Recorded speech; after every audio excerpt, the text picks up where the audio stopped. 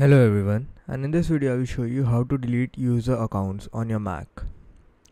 So first open System Preferences, then go to Users and Groups. Now over here, now on the bottom left, click on the lock icon and then enter the password to your user account. Now select the user account that you want to delete, and over here you can see a plus and a minus button. Click on the minus button.